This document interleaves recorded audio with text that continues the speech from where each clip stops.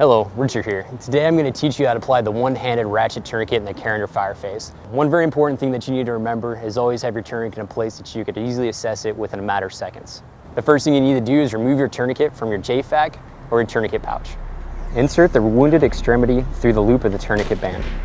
Position the tourniquet above the bleeding site, high on the extremity over the clothing or uniform. Now, grasp the loop with your teeth to prevent slipping when tightening. Tighten the tourniquet strap as much as possible. Lift the lever arm of the ratcheting buckle and tighten the tourniquet until the bleeding has stopped, completing the process within 1 minute. Lock the ratchet on itself. It will click into place. Remember, if bleeding is not controlled, continue to ratchet the maneuver device until the bleeding is stopped. Remember, do not document the tourniquet application time until the tactical field care phase.